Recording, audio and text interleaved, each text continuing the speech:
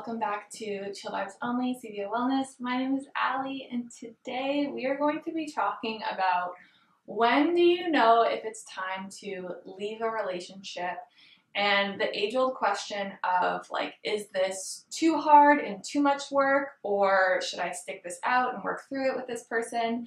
I've had friends ask me this. I've had people in this community ask me this. I've asked myself this question before, where you get to a point in a relationship where maybe you're fighting a bit more, you are having more disagreements, it's taking more effort to show up in the relationship. So it doesn't even have to be a fight. It could just be like, wow, I feel like I'm really working at like spending time with this person. Maybe living with this person is really challenging. There's so many things that can come up in relationships. We often ask ourselves, like, is this what people mean when they say relationships are work and relationships are hard and you do have to like put effort into them? Because of course you have to work on a relationship. Of course you have to put effort into a relationship. Nothing's going to come easy. It's not going to be a breeze 100% of the time. But I think people get really confused with like, okay, where's the balance though? Like, when is it almost like tipping too much to this is too much for me, or, stick it out and like see how it goes.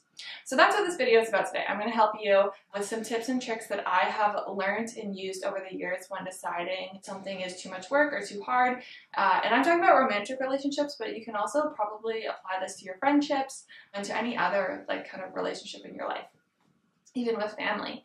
So first and foremost, I want to put it out there that one person's hard and one person's amount of work is going to be different from your hard and your amount of work. And that's like the biggest misconception I feel like we as a society or as people believe, is that there's only one set standard of work and hard, and we all must adhere to this one standard, and we should all work this hard at our relationships, and if it's any more we leave, and if it's any less we must stay until we get to that level, which is just not true.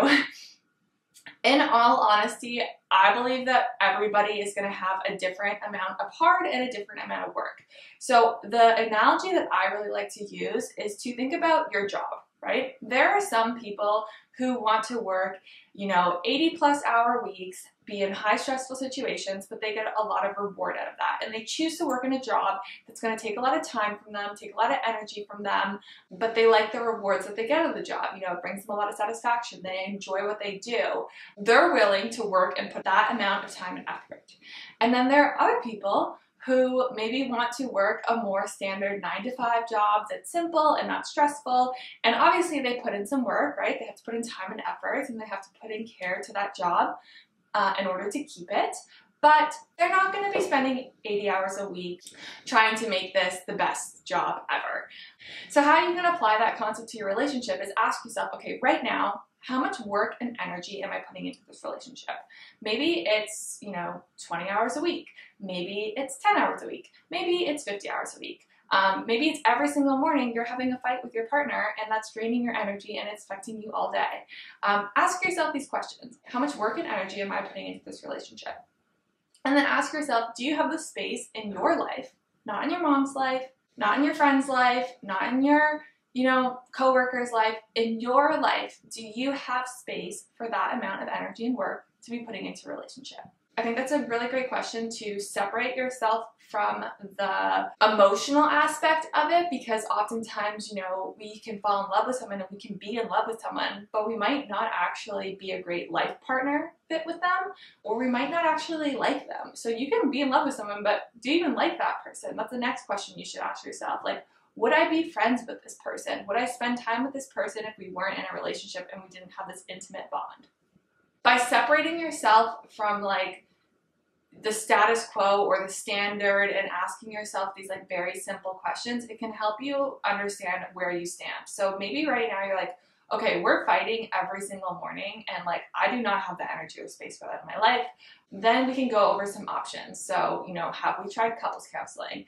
Have we worked on our communication skills? Do we both like each other? Like, that's another thing. And you can kind of go through those talking points in your head and chat about it with your partner and say to yourself, like, you know what, this is actually too hard for me. This is too much work. I don't have the energy to take what it's going to take to fix this.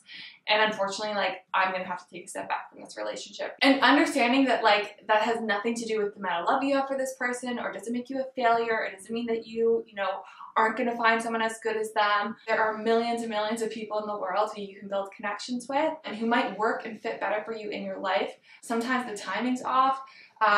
There's just so many things that can affect our relationships. I think we can fall into this scarcity mindset sometimes of like, oh my gosh, if I can't make this work, or if I can't make my last 3 relationships work, I'm running out of options, and you know, I'm never gonna find the one, and I should just settle for this person because they're good enough. But that's not the case, right? Like, I think relationships are gonna ebb and flow in our lives. Relationships are changing and evolving so much, and like, who's to say that next year or next month or tomorrow you might meet someone who's a better fit for you? Or if you're like, no, I do have the energy and time to put into this relationship. I care and love about this person. I like this person. I see a future with them. I can see doing the next thing with them. I want to be in this, and I'm willing to put the effort and time into making this work. Then that's also great. The decision has to be coming from you and what works for you in your life, and not comparing yourself to other people or other external factors. So I hope this video helped you. If you think it will help a friend or someone else, please share it with them and subscribe, because that really helps this channel. Also, feel free to check out our Instagram page at cvowellness. We post a bunch of different relationship and sex and just tons of life advice on there. So if you're interested in checking that out, give us a follow, and we will see you for another video shortly.